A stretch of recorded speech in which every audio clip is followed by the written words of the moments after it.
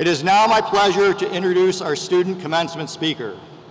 Jacob Bruggeman is a graduating senior from Brunswick, Ohio, majoring in political science and history, along with a master's degree in political science. Jacob is a Miami standout who is actively engaged and highly visible around campus since his freshman year when he was elected Hall President of Denison Hall and the National Communications Coordinator of the Residence Hall Association, only the first-year student member of the RHA's Executive Board. On the academic side of things, Jacob has racked up an impressive array of scholarly positions and awards. To name just a few, the 2017-18 Gilder Lehrman History Scholar Award, the 2018-19 Jonah Jackson Goldman Memorial Prize, an Ohio Public Leader Fellow for 3 years, history editor of the Cleveland Review of Books, review editor for the Urban History Association's blog, The Metropole, and chair of my own Dean's Student Advisory Council. On top of that, Jacob has hosted at least 15 episodes of a new podcast called Major Insight, which explores what college students can achieve when ambition meets opportunity. If only I'd shown that much enthusiasm and initiative during my undergraduate days, no telling where I'd be.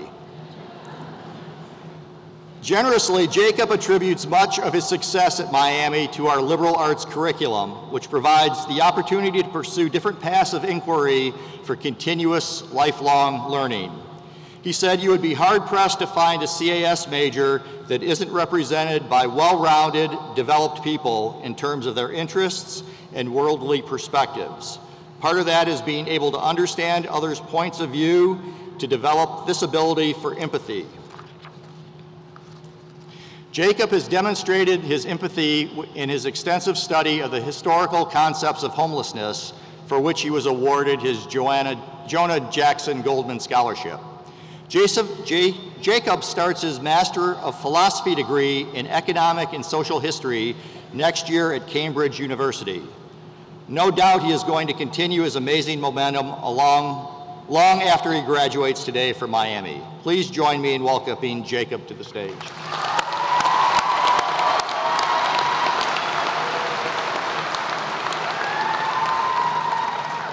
Thank you, Dean Makroff, for that gracious and I would say probably a little bloated introduction. I don't know if I deserve all that attention.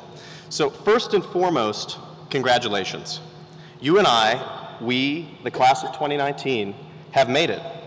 And sadly, this is our last ride together as such.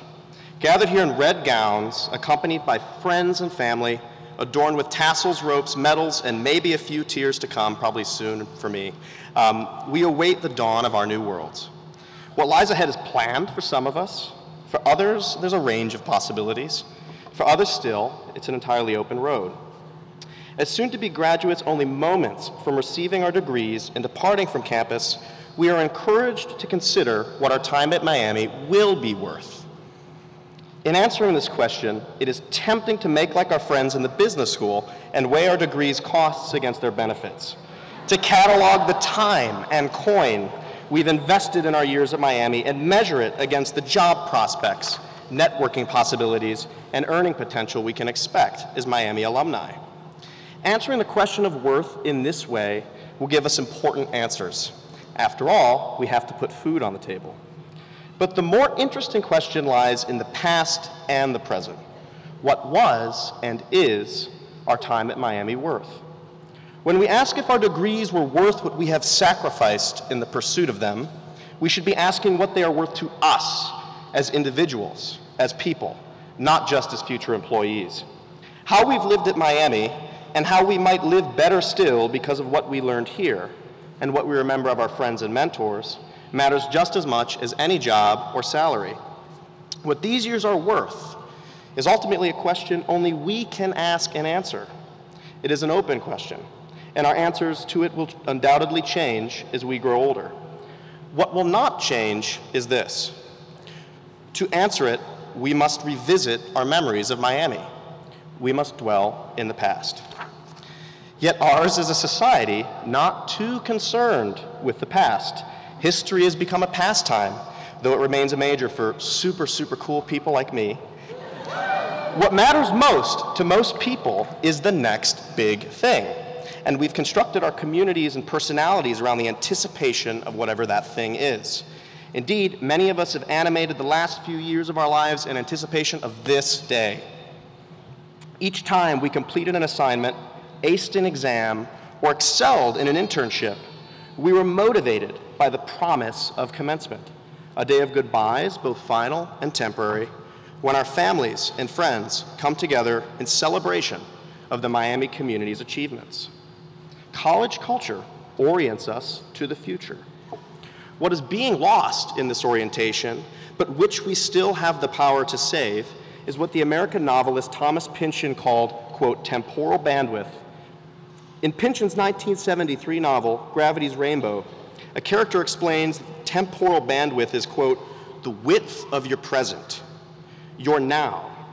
The more you dwell in the past and future, the thicker your bandwidth, the more solid your persona, unquote. Temporal bandwidth is an awareness of our experience as extending into both the past and the future. At present, we focus too much on the future. We can strengthen our ability to dwell in the past, beginning with how we evaluate the worth of our Miami degrees. Dwelling in the past is not reading dusty scrolls. It is asking those around us, what was it like? Or how did you cope? And then asking the same of ourselves. It is asking our mentors, mothers, fathers, and grandparents, questions about their lives.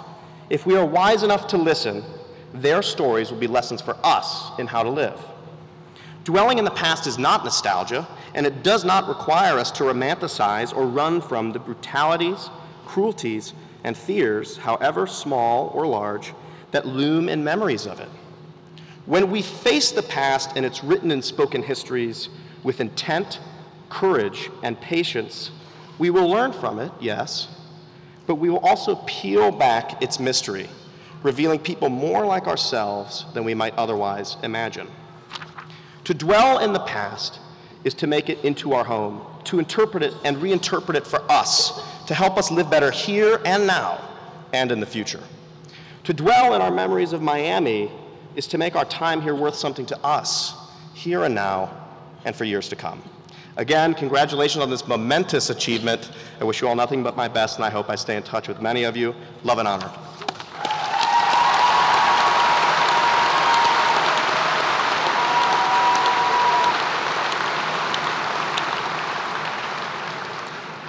Thank you, Jacob. We wish you the very best.